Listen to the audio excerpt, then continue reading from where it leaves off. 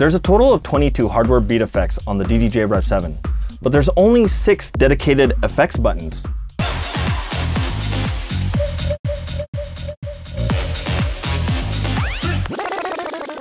Hello everyone, I'm Priyon Joni from Pioneer DJ, and in this video, I'm going to show you how easy it is to access the effects on the DDJ-REV7 DJ controller. And this also applies to the DJM-S11 and DJM-S7 battle mixers, which have 22 hardware beat effects as well. So let's get right to it.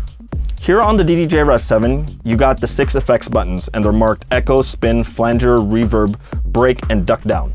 To change them, simply hold any of the effects buttons and use either one of the 2 browse knobs to scroll through the 22 beat effects.